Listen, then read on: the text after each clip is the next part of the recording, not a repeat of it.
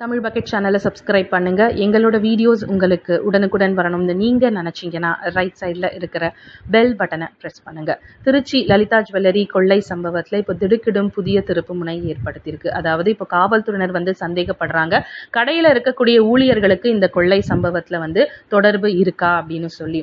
So அதற்கான சில ஆதாரங்களையும் சேகரிச்சிருக்காங்க காவல்துறையினர். அதாவது கொள்ளையர்கள் துளையிட்ட அந்த பில்டிங்கு கூட பின்னாடி இருக்கக்கூடிய அந்த ஸ்கூலுக்கும் பில்டிங்குக்கும் இருக்கக்கூடிய அந்த செவுத்துல துளையிட்ட கொள்ளையர்கள் பாத்தீங்க அப்படின்னா, அவங்க துளையிட்டு வந்த ஒரு அறை, அந்த ஒரு அறையில இருந்து தான் அவங்க நகைகள் இருக்கக்கூடிய அந்த தளத்துக்கு கொள்ளையர்கள் வந்திருக்காங்க. ஸோ அந்த அறை பாத்தீங்க அப்படின்னா பெரிதளவுல அந்த நகை கடையில இருக்கக்கூடிய ஊழியர்கள் பயன்படுத்தாத அறை.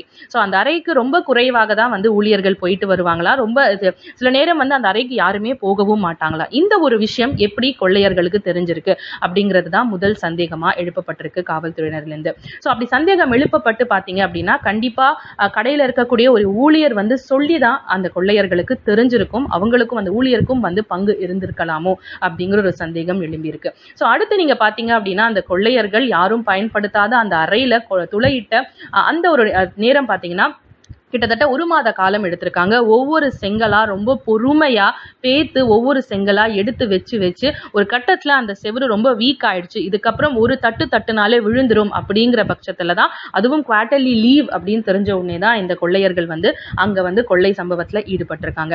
ஸோ அப்படி ஒவ்வொரு செங்கலை பேத்து எடுக்கும் போது எதுக்கு அந்த அறையில இருக்கக்கூடிய சிசிடிவில எமர்ஜென்சி அலாட் கொடுத்து எதுவுமே தெரிவிக்கல அங்க இருந்த அந்த சிசிடிவி கேமரா. அது மட்டும் இல்லாம அந்த அறைக்குள்ள அடிக்கடி போகும் ஊழியர்களுக்கு இப்படி ஒரு தொலை இடுறாங்களே, அந்த செவுத்துல ஒரு சின்ன கீறல், ஒரு சின்ன ஒரு இது கூட வராம அவங்களுக்கு தெரியாம இருந்திருக்கா அப்படிங்கிற ஒரு சந்தேகமும் ஏற்பட்டிருக்கு. சரி, அவங்க துளையிட்டு அந்த கொள்ளையர்கள் உள்ள வந்ததுக்கு அப்புறம் சிசிடிவி காட்சிகளை நம்மளும் பார்த்தோம்.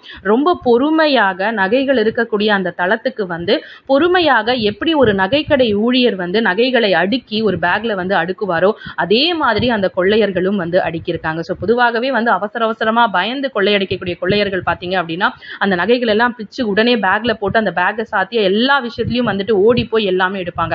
ஆனா இந்த கொள்ளையர்கள் கிட்டத்தட்ட 2 மணி நேரமா ஒரு நகைக்கடை ஊழியர் எப்படி நகைகளை ஒரு பைக்குள்ள அடுக்குவாங்களோ அந்த மாதிரி அடுக்கியிருக்காங்க.